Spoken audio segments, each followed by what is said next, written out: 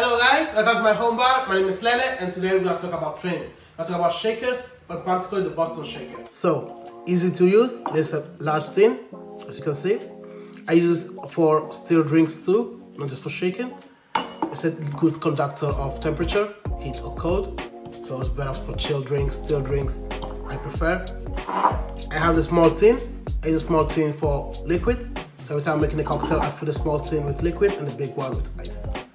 So let's show you. So I'll show you how to shake. Hold it this way, a little bend on the top. So when you close the shaker, you gotta make sure it's not straight this way. This is not okay. It has to be a little bend on the top. So when it's bent on the top, it's a good shake.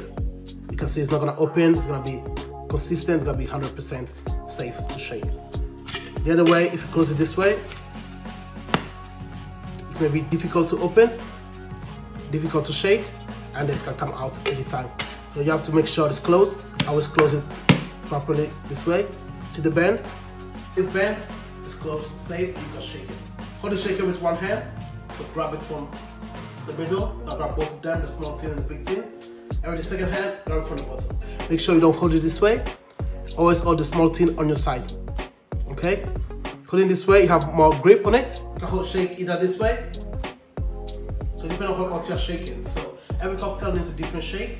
So for example, daiquiri needs a hard shake. You're gonna hold the shaker from the middle and the bottom, and then give it a hard shake. So hard shake and quick. That doesn't have to be long, it has to be hard and quick. You got this nice white texture coming out from it. It's kind of like bubbling, sparkling when you see it. That's a good shake. If you're making something with more texture, like an espresso martini, like a whiskey sour, gin sour, you need a different type of shake. So you need a round shake. When I talk about round shake, I talk about you getting aeration to the cocktail, or the aeration in the shaker, you can get a nice texture to the drink. So for a round shake, always close it safe in the middle, this way. So from here, you have to go round.